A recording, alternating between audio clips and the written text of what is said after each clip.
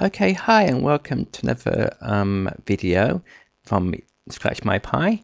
Today we're going to be learning how to use a piece of software, free software, called the PLX DAQ from Parallax, and basically it's for Microsoft Excel, and you can connect up to 26 channels of data. It's a free download, install it. So I'm going to show you how it works. So I've got a data logger set up. It's currently reading on analog 0, like so. I think just go back here a second and just disconnect it, and then go back to here. So if I connect it up now,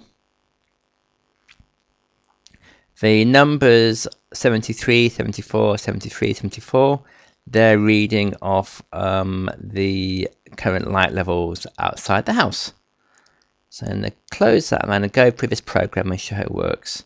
So this is your straightforward normal analog read program running at 9,600 baud. You can go up to 128,000 for this.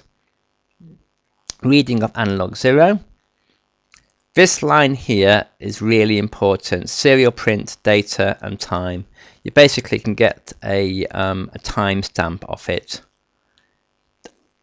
Then we're reading this value of a sensor. Then we're delaying by, I make that 5,000. I'm going to upload it to my Arduino. So now I can just shut that down. And I'm going to show you in here. I'm going to get rid of previous. No, I'm not. I'm going to get rid of previous data from here. So I'm going to go to the top. And just get rid of all this data.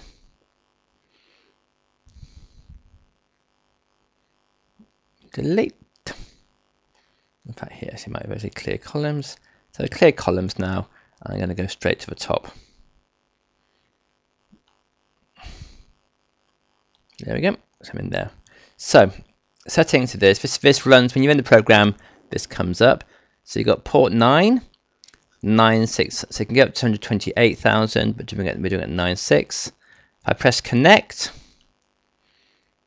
3 green lights come on, and it's now every 5 seconds, 54, 59, currently reading my light levels.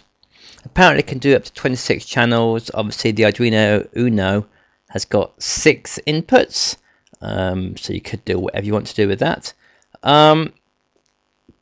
And there you go. It's literally a case of just watch it now and see how the light varies.